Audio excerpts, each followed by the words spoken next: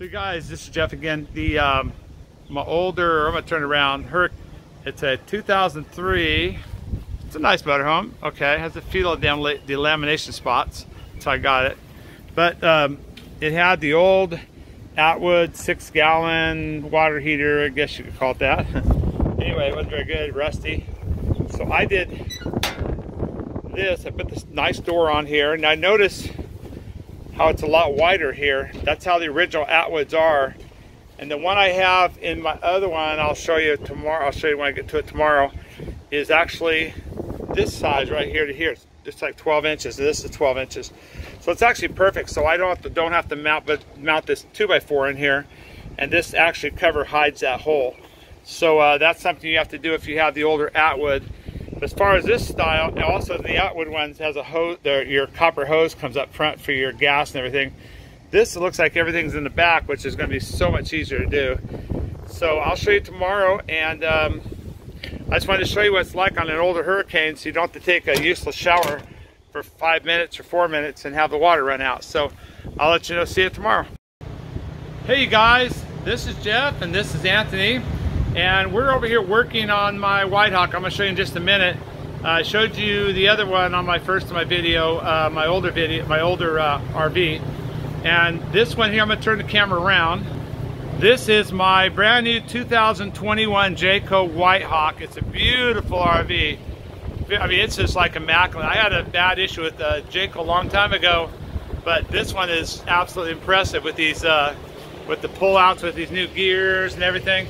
But the only thing that I don't like, I mean, I'm talking about the only thing that I can't stand is the fact that they took and they put this little small, little 6-gallon tank thing, this water heater. And the problem is I like my showers. I like 15-minute, sometimes longer shower. I have back issues. So I like the fact that sometimes I can just, let it run and it's therapeutic.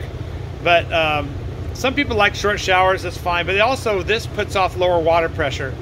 So this is a Suburban. This is actually smaller than most of your water heaters.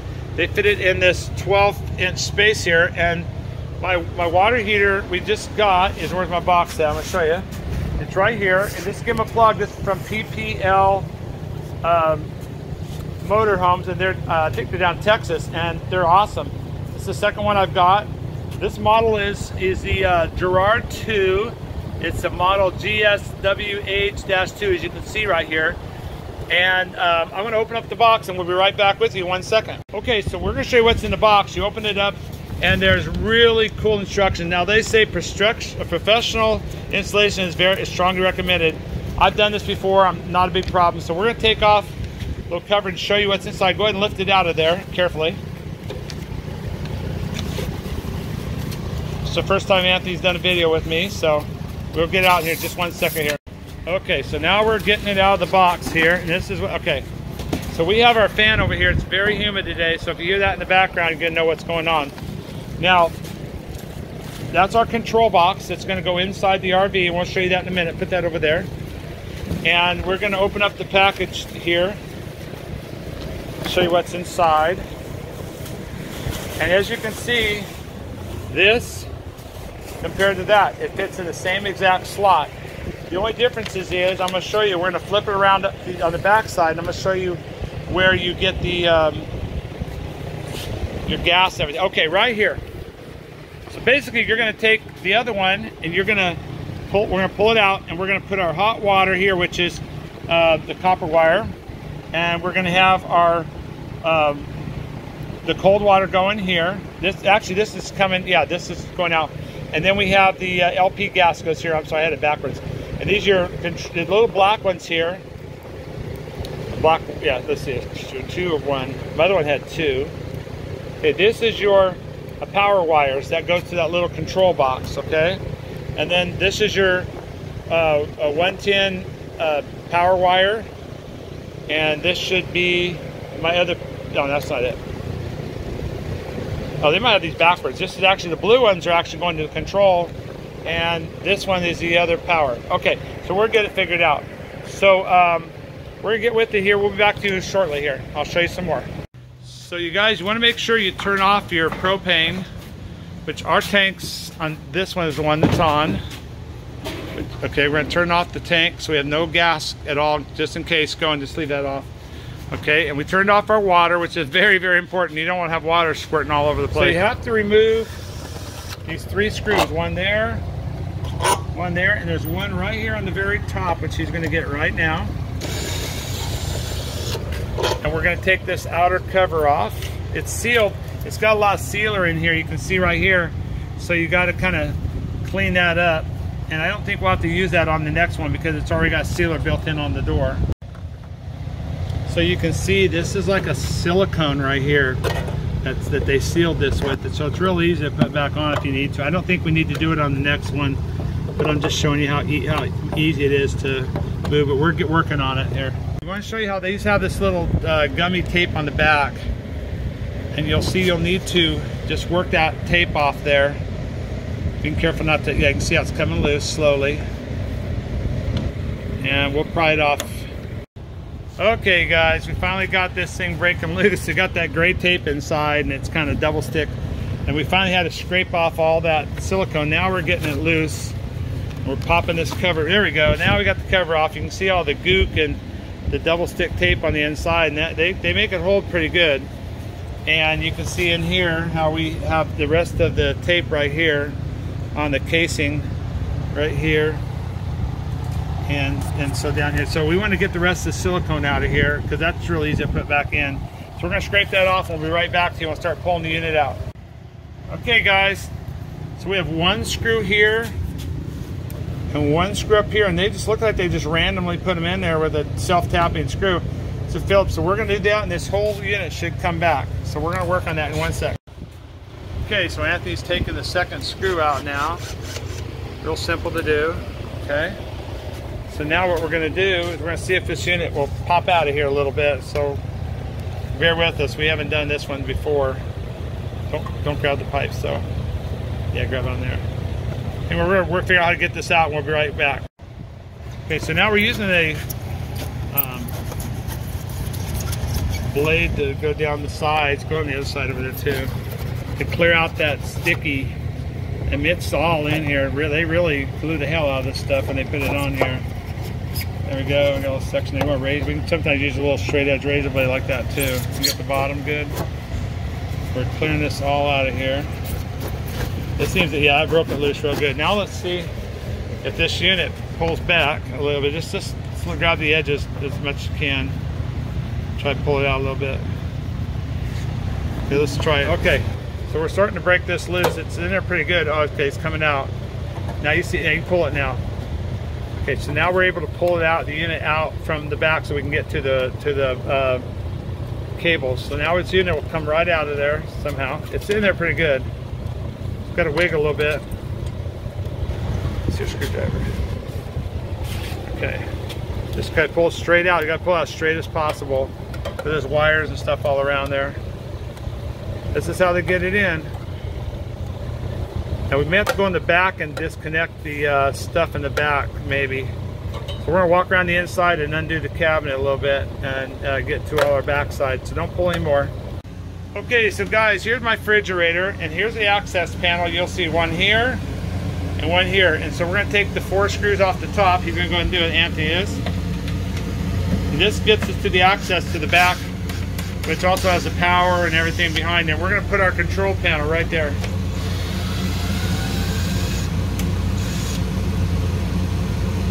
So we're gonna do the other side.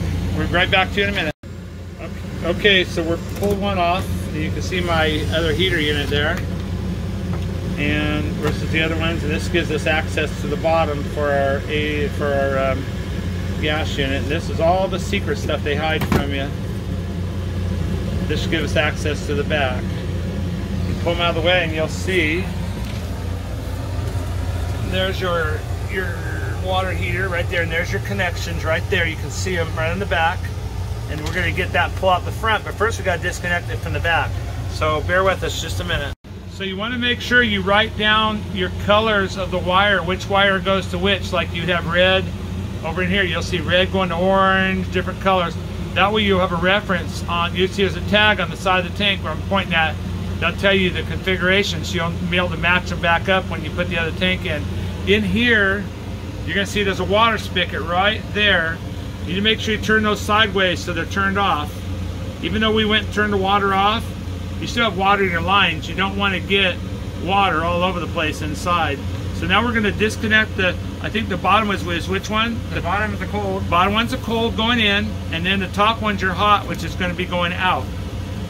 They still can have water in that tank, so be very careful that water doesn't come flying out. If it does, go back on there. These units are a little tight getting them out, but you got to work them out. They got a big foam padding around the tank. Just kind of got to work it out. It will come out. We disconnected the cold line on the back and cut the wires, but we got the hot line, because when you let the hot line go, it drains water all over the place. So we're trying to get it out. So just hold on. So one thing we got to show you is this is your gas line that comes in on the front. The other one's in the back. So you got to release your gas line, but that won't allow you to get out otherwise. So they got silicone in here. You have to scrape it out just to show you. So, but we got this line. It's actually the correct thread. Some of the gas lines are backwards. This one's actually the right way. So we're going to clean this out and we'll get right back to you in a minute. Okay. So now we got this unit coming out. Go ahead and see if we can get it out the rest of the way. We had to pull this gas line off the side. Yeah, little nasty silicone they got on here. They didn't want you to get it off of here. This is the other piece that came off, the seal. Anyway, so we're getting it out now. Very hard to get out. You got to rock it evenly out. Otherwise it will not come out for nothing. We're trying to get to the hot water line behind there. So couldn't pull the gas line out anymore, so it's just got to stay there. How the hell they get these in here, I have no idea. We're not going to put it back in. Slowly, here it comes. Now, hold on a minute. Here, we got an electrical wire or something here. You guys, we pulled this out, and you can see on the other side of these, there's a little box here. You got to be careful. That box is part of the unit that comes with this. And you can see there's your gas line going out the back. And you see your wire line. Now, we still have the cold water on the bottom down here already off. But if you take this one off, it's going to take water all over the place. So we have to disconnect it out here and have a bucket. So we'll be back with you in a minute. We're trying to get the water out of here. So we had a bucket, we brought it out, had a few little water come out of it still. It's hard to get the water all the way out of those tanks. We found that the orange wire is our power wire off our unit, and the white wire is our ground. And the other two wires are also grounds, these two. So we don't need those, we taped them off. And then basically what we're gonna do is we're gonna strip these two wires right here.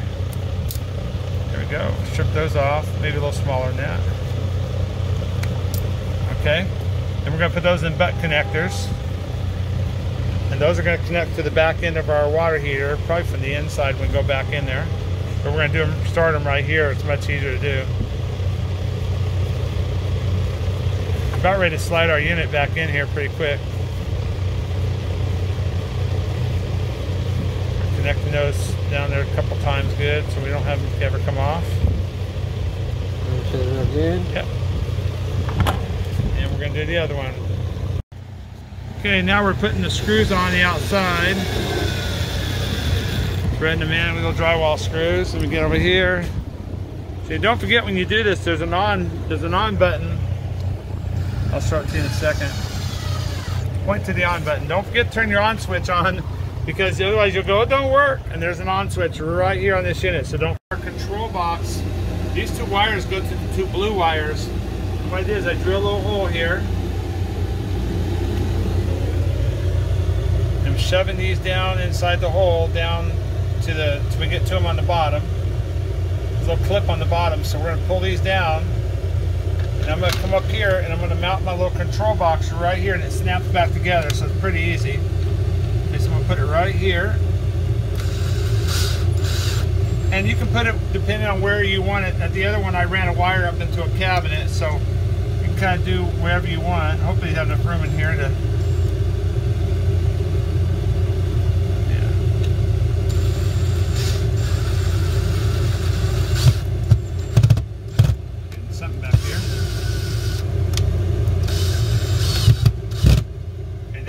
I'm just going to basically snap this. Pull these wires down here.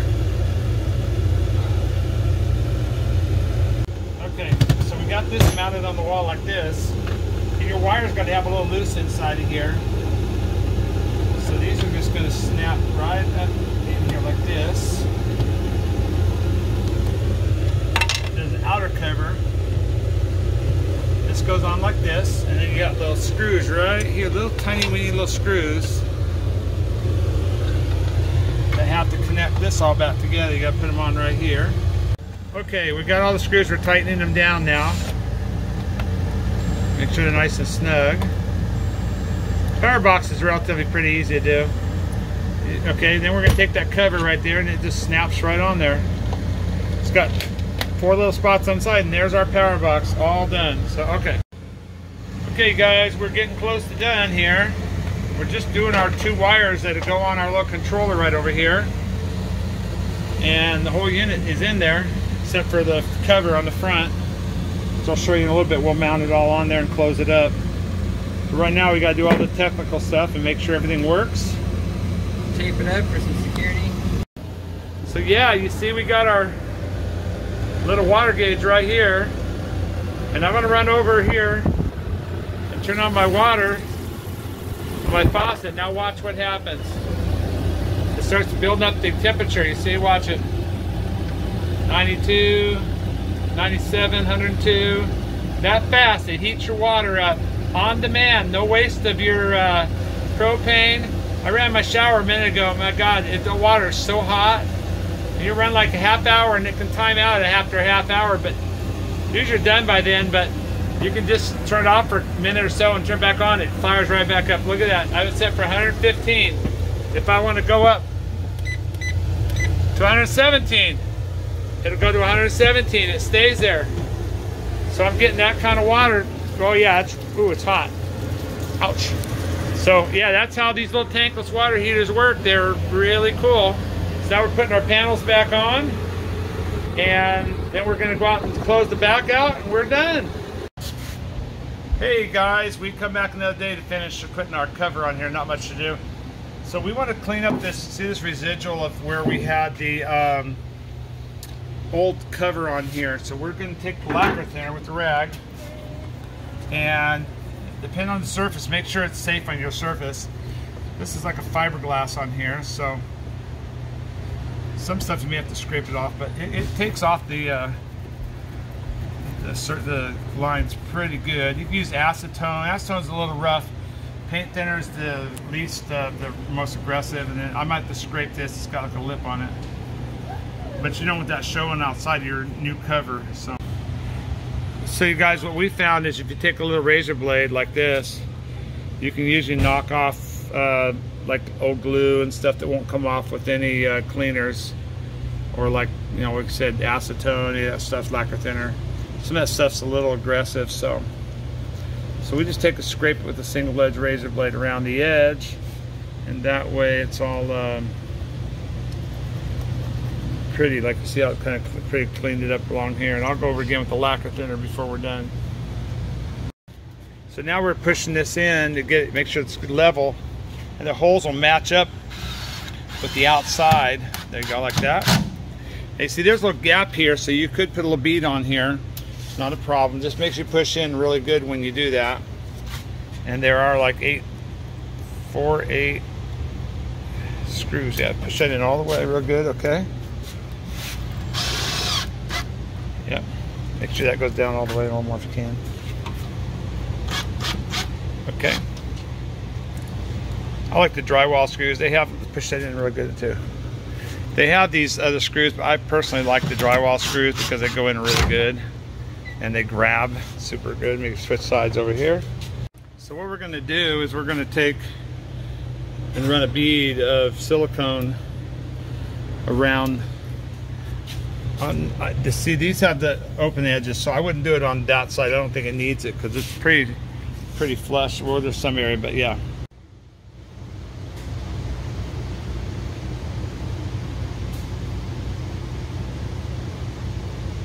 Make them push it down in a little bit.